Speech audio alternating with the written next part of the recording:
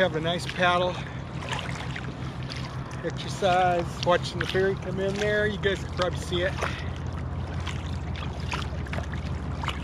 Real nice flat water day today. Thanksgiving week. Just another beautiful day in Washington State. Not wearing my Jansley slave mask because I'm not a very good slave.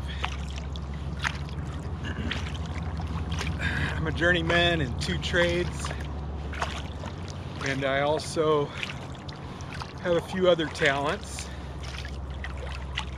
but people telling me to do stupid stuff is not one of my strong points.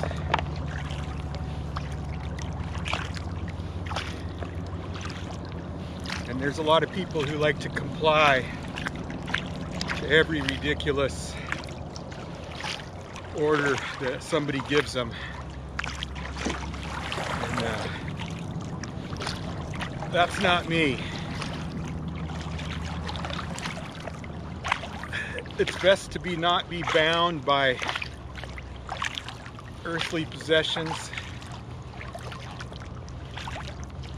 and have things that hold you to this earth.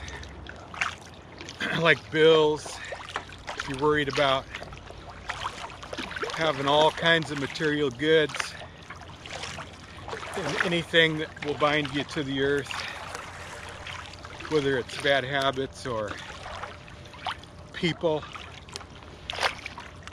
that try to get you involved in their life that's not really the best thing for you. Life's too good.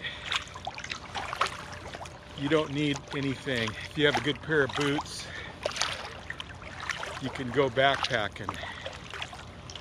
If you have a little something that floats, you can go for a paddle.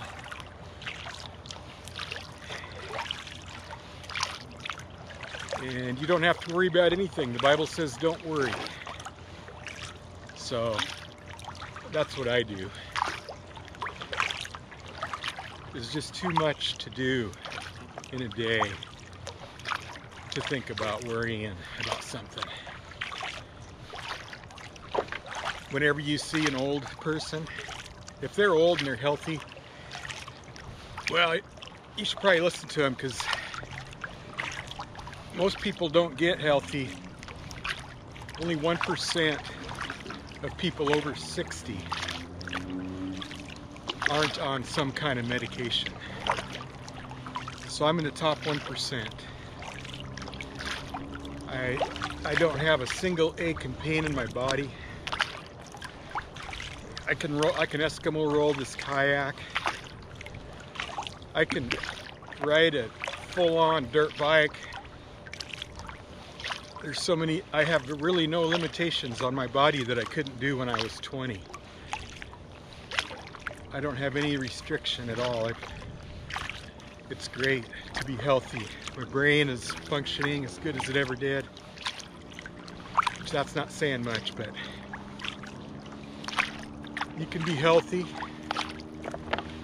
You can be calm and relaxed and not have any worries.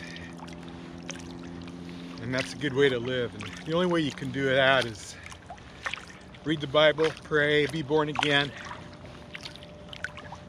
And everything else is temporary. It's all temporary.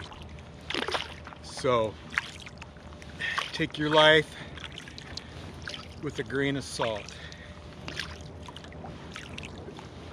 The only thing you really got to worry about is being born again. Get saved and you won't have to worry about it. So the Bible says you're saved by grace through faith, and that not of yourselves, it's a gift of God.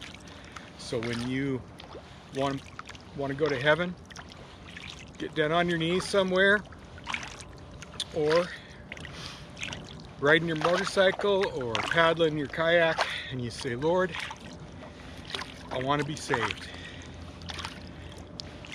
I know that I need to be saved. There's no way for me to get to heaven. Just say anything you want, but you realize that at that point,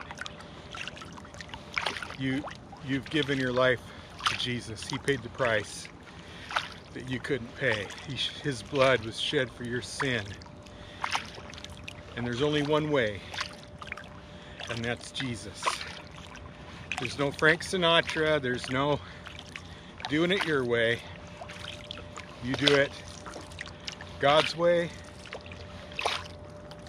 and then that's it. It's His. Your life is His from then on. You don't have to worry about it anymore. Live or die. I'm out here in this Puget Sound. Water's probably about 45 degrees. I'm out here in the middle. I'm pretty confident of my abilities in the boat. But if I was to go in right now, that'd be the end of me. I'd last about 10 minutes. I'm not worried about it. I don't worry about anything like that. I ride my dirt bike all by myself way up in the woods. I don't worry about a thing. Sometimes people try to draw you in to their problems, but it's just dumb. You can care about people, but don't let them draw you in to their problems. Anyway, if you were my kid, or if you were a young person, these would be the things I'd be telling you. So thanks to GoPro and the internet, you know, I can kind of record some of these things. And nobody ever told me any of this stuff. I just figured it out on my own. So you can avoid a lot of problems if you just follow the Bible. The Bible says that, John said in the Bible that people don't want to come into the light because their deeds are dark. So if you love darkness, you don't want to come into the light. So that's why people don't come into the light. And if you love ice cream more than you love being healthy, then that's your choice. You can do that. But the problem is, you can be fat and sick and die, and that's really no big deal.